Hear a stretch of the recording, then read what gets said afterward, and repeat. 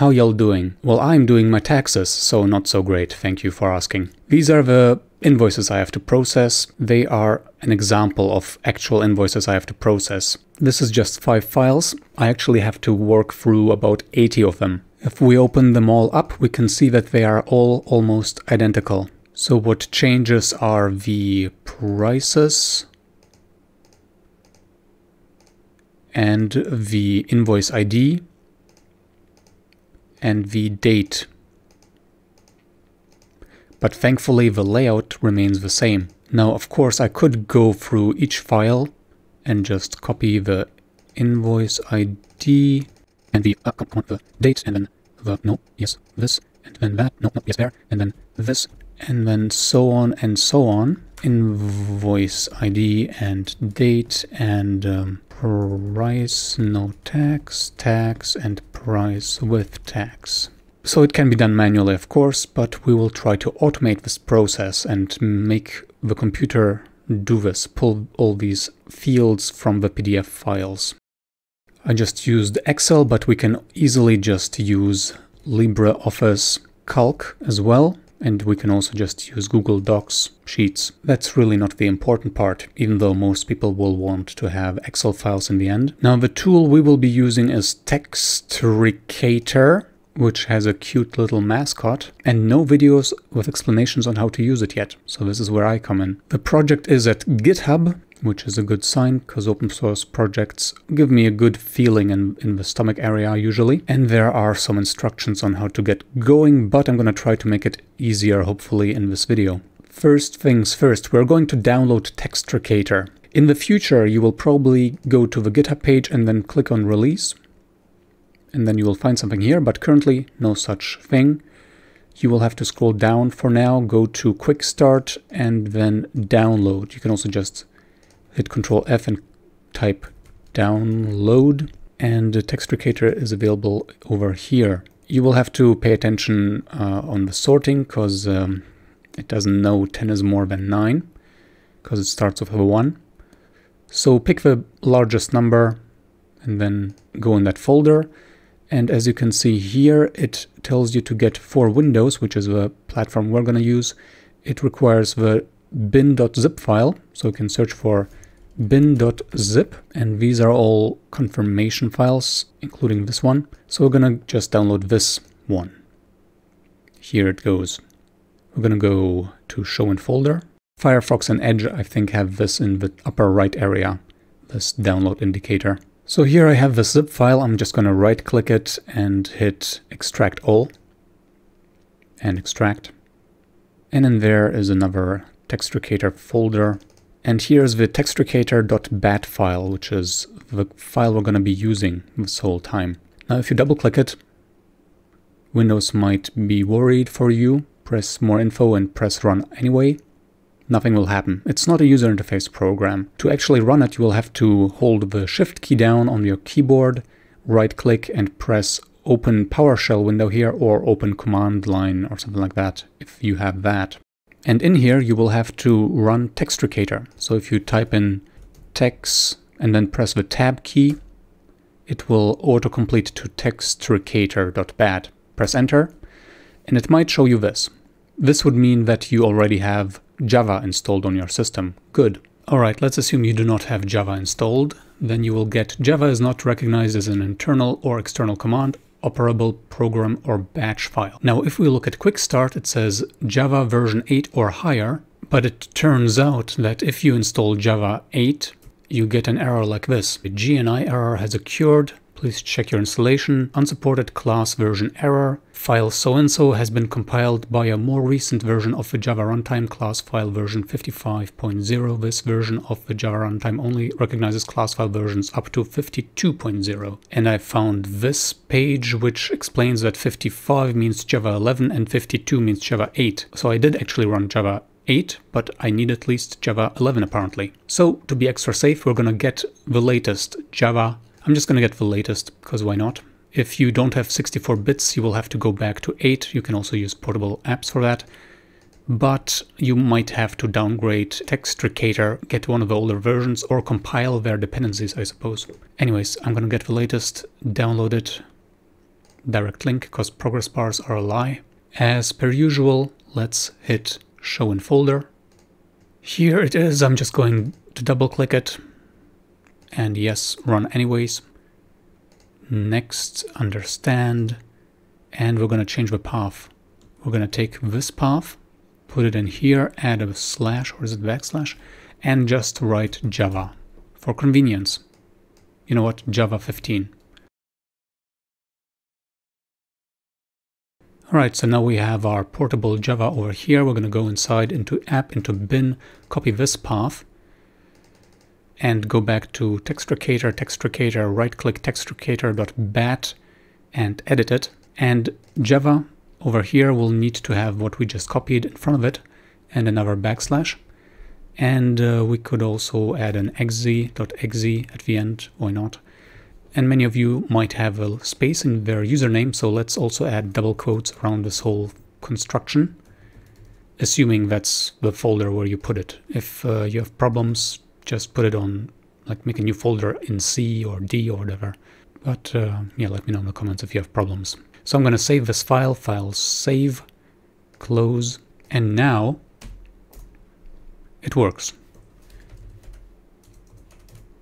And we can get the help file. One more step in preparation. We're going to combine all these invoices into one. I'm going to use PdfSam Basic for that, which is open source. Here we are on PdfSam's website. And the thing is, they have bloatware with their installer. Over here you can see.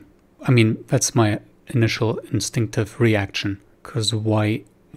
So we're going to just go for the Windows Portable Archive over here and let it download. As per usual, show in folder. Right click the zip file, extract all. And we're just going to go to the folder and double click pdfsam.exe. And we need to merge files, specifically these files. So I'm just going to drag them in. And over here at the bottom, we're going to hit run. Fake invoices is my file name of choice. I'm going to cut this file and put it into textricator over here, just next to textricator.bat for easier working with that.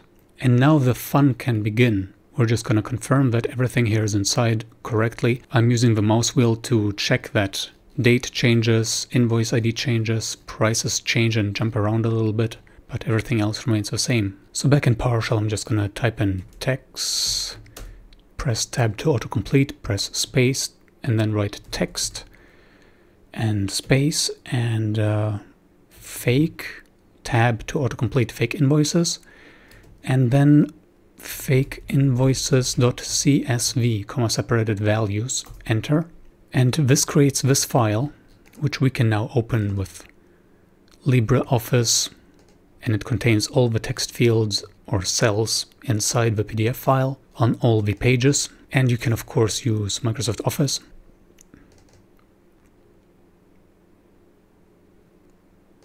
And of course you can also use Google Sheets. I will just freeze the top one, the header row. And what we have here are coordinates of all the text boxes, let's say. For example, the word invoice, as seen here, has its own little box with their coordinates from the left and from the top of a top left corner, upper left corner. That's why it says UL, upper left X coordinate, upper left Y coordinate, and its lower right corner, which is LRX and LRY. I guess also from the left and from the top. And then we have width. Yeah, I guess so, because the height is 0 for some unexplained reason. So we have a width and the height 0, which is always 0. I don't know if it's true for all documents, but it certainly is for this one. Then we have the text content. Then we have a font, font size, font color, and missing background color, and missing URL link, and page number. And knowing all these fields will allow us to build, let's call them traps, to extract data from the PDF file. What we need now is a YAML file that explains to Textricator how to extract data. They can be quite long, but quite simple. For For example, this is their not so easy but quite useful tutorial YAML file. Their GitHub project contains, I think, 3 of them. In the test folder, in examples, probes, rap sheet, and school employee list, which we just had open. And probes is quite simple, and rap sheet is quite long. We are going to use this employee list YAML file as a base to construct our own YAML file. It's the configuration file or config file for Textricator. And we will start by right-clicking here, creating a new file. Let's just do a text document. Make sure that over here in View, after opening up this ribbon, that file name extensions is shown. Because then we're going to have to rename this to, for example, fake.yml. And yes, I am going to use Notepad++, which I highly recommend. You can use any text editor, including Notepad, but that's on you. Okay, so I have the school employee list here in GitHub on my right, and actually I'm going to just copy paste it. I'm going to enable in language YAML, YAML, and we're going to just start with an empty file. What happens if we do textricator.bat space form --config fake.yml space fake invoices.pdf space fake extract.csv. We get an error, of course, because there is nothing to do yet. So first things first, we're going to add the extractor-pdf.pdf box, and we are going to add the header and footer values, maybe without the comments, and I'm just going to measure how many points from the top and from the bottom we don't need. We can do this over here in the CSV file. So let's see, what kind of data do we want? We want the invoice ID, we want the date, these 3 different prices, maybe this, maybe the description, the term, the name, and that is it. And since this file is sorted by the ULY value from top to bottom, so it always becomes bigger until it reaches the next page, we can safely say that any value lower than 200 and, well, let's say 90 is not interesting to us. So we're going to say that 290 is the header. As for the footer, I just don't know how to measure it from the bottom. I suppose we can just measure like this, which is 4.38 inches. 4.38 times 72 would be 315.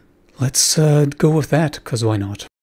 Next, there's max row distance, which allows for irregular rows. For example, it could be that date is a little bit higher than this date number, but if we use this, it will be given some kind of leeway. Not sure why it says 0.4 points here, but the value is 2. Now we're going to have to start improvising. I suppose root record type might be required, so let's copy that, and we're going to pick the value that, let's say, uniquely identifies these sets, the rows we're going to find, which in this case will be the invoice ID.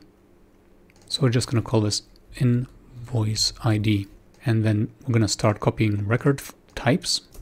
And because in the example file it always uses employee, employee, employee, employee, we're going to just copy invoice ID.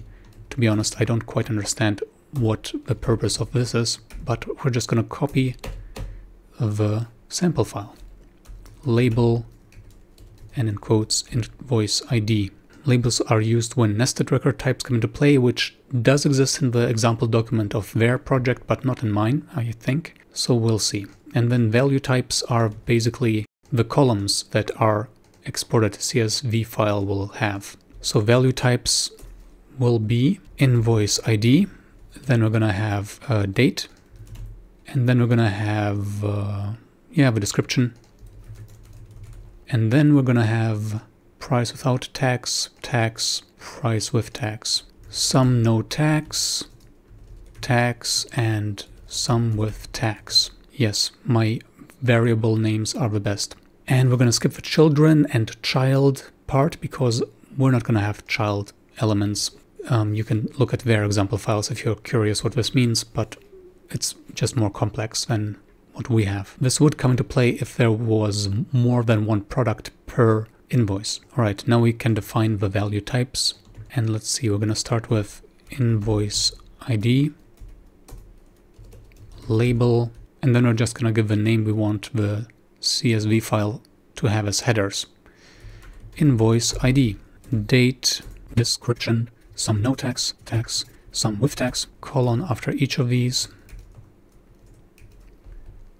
and label after each of these, date, description, some no tax, tax, and some with tax.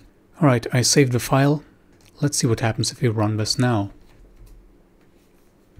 Yeah, cannot construct instance of linked hash map, although at least one creator exists. No string argument constructor factory method to deserialize from string value.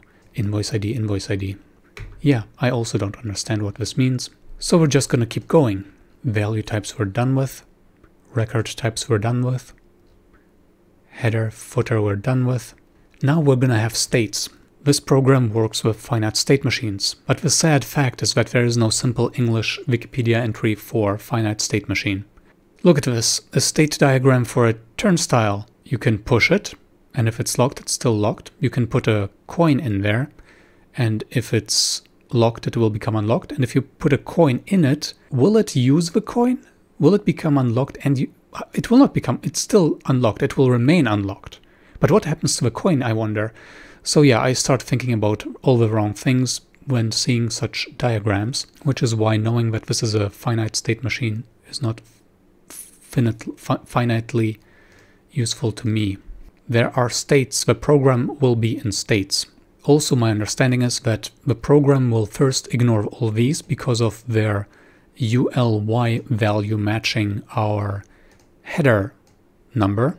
And then it will start with this entry, invoice ID, and it will check, does this match whatever we define as the specifications for this to be inserted into the exported CSV file. And if not, it will continue with the next row, and then it will continue with the next row and with the next row, etc. So we will just copy blindly initial state init. By the way, I didn't tell you, but it is incredibly important that you keep the indentation exactly the same. So if there are two spaces here, so for example, for header, the default thing has to have two spaces on the left, as it does, but the footer as well, and invoice ID here as well, etc., etc. So back to initial state init. Now we're going to have to define the states that exist in this finite state machine, and we're going to add the init state, and we're going to add transitions to this init state. And now it's going to have a condition. Also, this dash is important, so let's copy that. And then let's copy this part. Two spaces, two spaces. And we're going to need a next state. We're going to call the next state invoice ID, because apparently the example just uses employee all the time.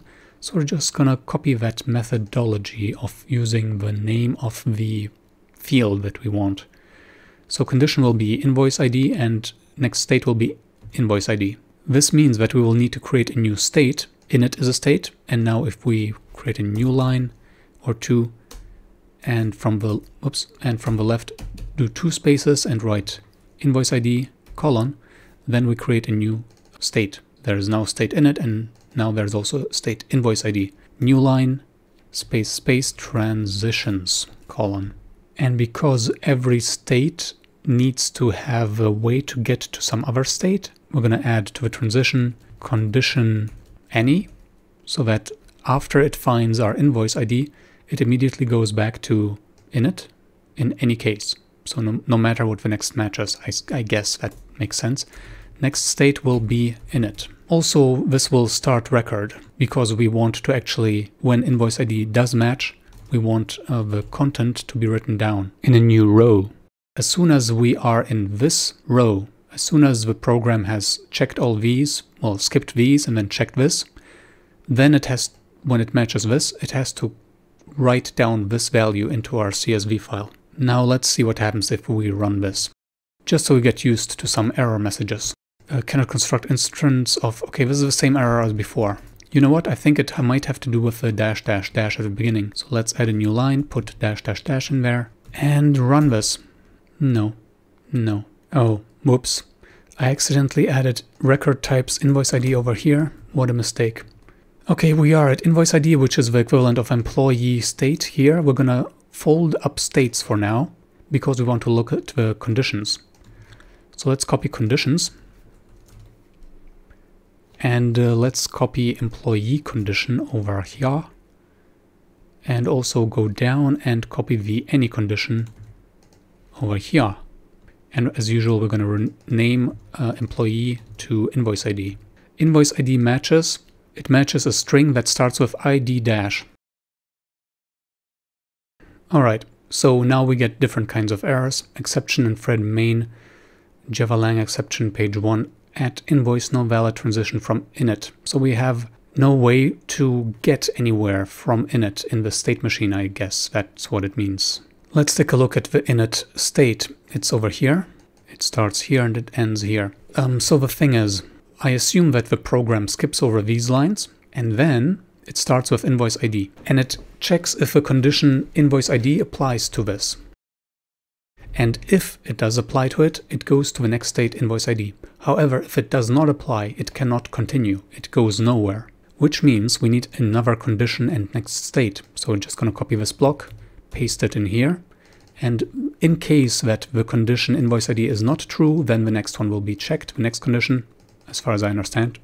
And the condition will be any. So basically, we want to catch any case that is not covered by invoice ID, which is defined here. And in case it is not correct, it does not match, we want init to return to init. I suppose this is like here, inserting a coin inside an unlocked turnstile, or pushing a locked turnstile. Nothing changes. However, also when you do that, it will continue from this line to the next line, or field or whatever. So I saved this. Control S is a friend of mine. Let's see if it works. No, because there is no type containing value type in it.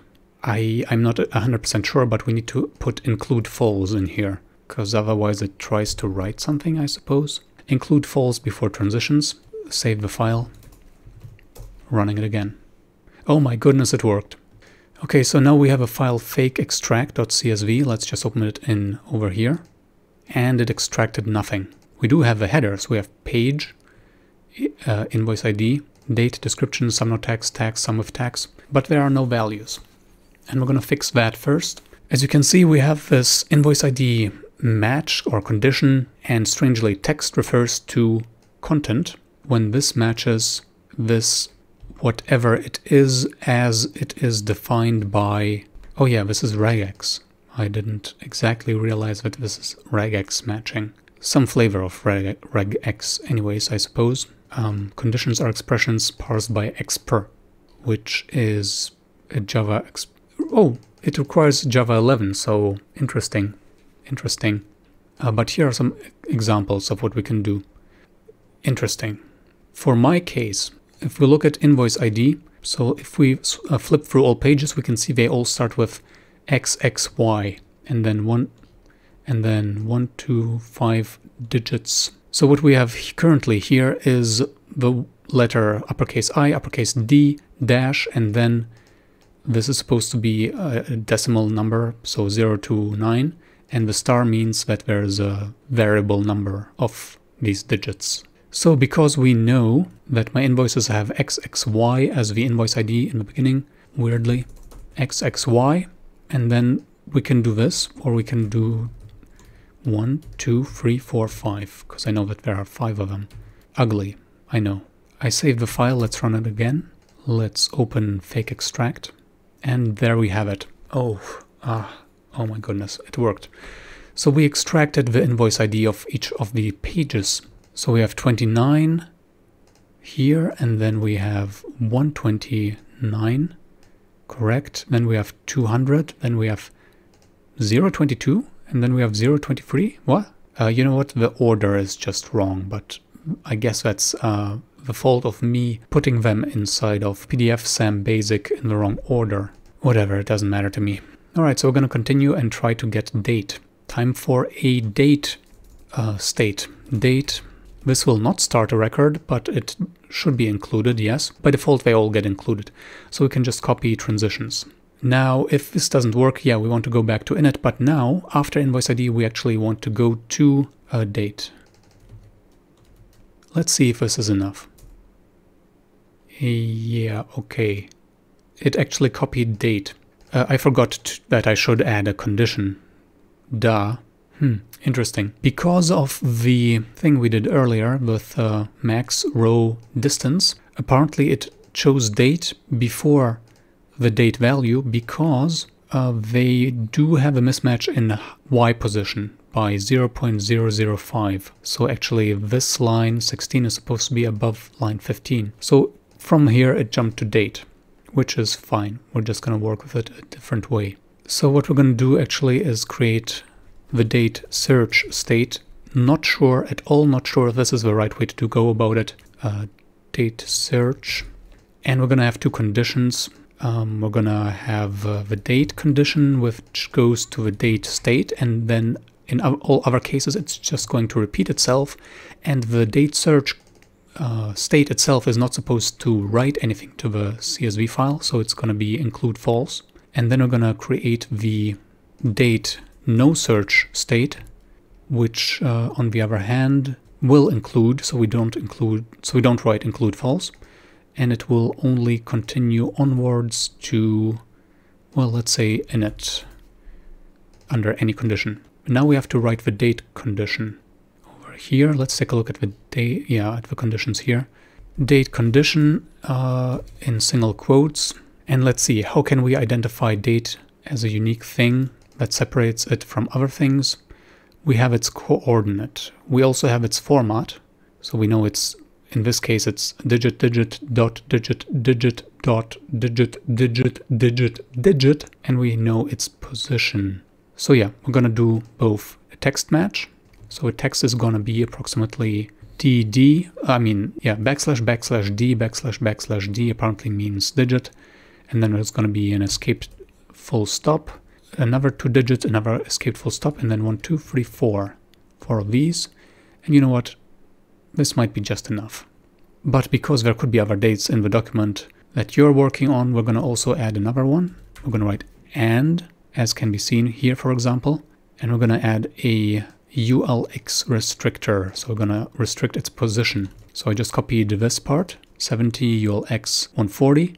And if we look over here, we are checking. We actually don't want the X position, we want the Y position, because that one is much more unique in my opinion.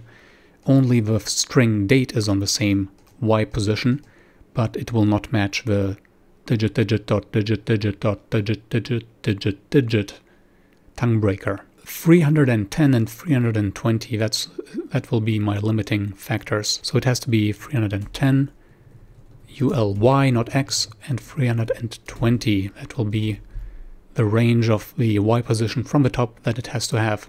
I saved this. Let's run it. And error. Did not reach end of file. 10 minutes and 40 seconds of debugging later. Hey, look at me. I freaking forgot these slashes. Great. Hey, it works. Okay, let's open fake extract. I'm losing my mind. Well, it just inserted all the dates from all of the pages into this, even though it's still page 1. So instead of date search, let's not loop back there. Instead, let's go to init and run it again. And if we open the file, it will open the already opened one, so close that and open it again. Hallelujah, it worked. Okay, now we just need to continue the same for description, sum no tags, tags, sum with tags. Let's do description, description search, description, sum no tags, search, sum no tags, tags search, tags, sum with tags, search, and sum with tags, and then each search will not be included, and this one will go to description, and it will loop back to itself if it doesn't find it. Description will in all cases keep going to some no tags search. Same for tags and some no tags and some with tags. Wow, this is a mess. Okay, so we were at date. Now from date we will go to description search, and in description search we will either go to description if the description condition matches, or we will go to description search again. From description we will go to some no text search. From some no text search we will go to some no text search if there is no match to some no tags, but if there is a match to some no tags we will go to some no tags. And from some no tags we will under every condition go to tags search. And from tags search we will go to tags search if there is no match to tags, but if there is a match to tags we will go to tags. And from tags we will always go to some with tags search, from which we will return to itself if there is no match with some with tags, to which we will go if there is a match. And then from some with tags we will only go to init. And now we need conditions for these four. Okay, so now we need to figure out what kind of conditions we need to match for description, for example. If we look at the invoices, description can be, for example, Swifty trip. Actually, it includes the number as well. Here, for example, it's here after Swifty trip. We're just going to use the positional values. We're going to match both ULY and ULX. So description will have a 430 value or higher ULY, but lower than 400 and let's say 50. And the ULX position will be 75 to let's say 90. And 75 ULX less than 90. Okay, we're gonna just put 1 equals 1 so we can have them without having to test them now. What happens if we run this? Nope, that didn't work. I don't know why. Well, great. I added so many things we don't even know what the error might be caused by. Well, it seems that we are this is caused by description. Some no tags search. Yeah, everything is all right, isn't it? Description search. Description. Line 85, column 7. Oh, I see. The problem here is too much indentation. Jeez. Actually, no. I forgot transitions. And I forgot transitions here, and I forgot transitions here, and I forgot transitions here. What a freaking mess. Hey, it worked. Fake extract, open it up. And it didn't work. 15 minutes and 48 seconds of debugging later. It would appear that the footer measurement maybe is not from the bottom, but from the top.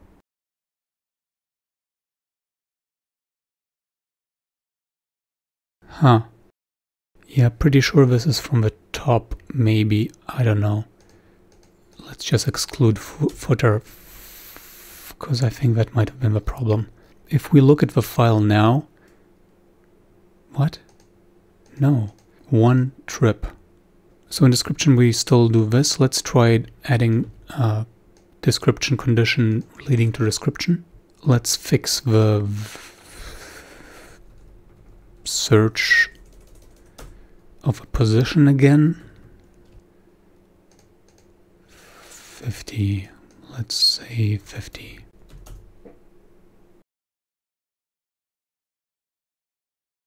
Okay, this kind of worked. So we have now this. Good, good, good. All right, for the rest, for these three, we're just gonna use positional values. So just like this. And then it's gonna be 380 to 400 for all three of them. And then it's gonna be 460 to 470, 480, then 525 from 510, this is for this value, and then from 471, so this is going to match this is going to match this, and so on.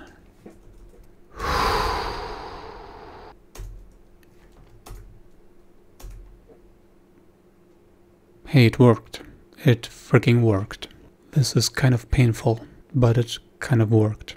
I do not understand why we get the 6,00, but we do not get the euro sign and the space behind it.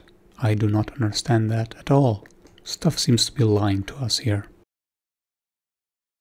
Oh great, also Excel decides to just remove the commas. You would have to change the delimiter before importing. Yay. So much for my Textricator beginner tutorial.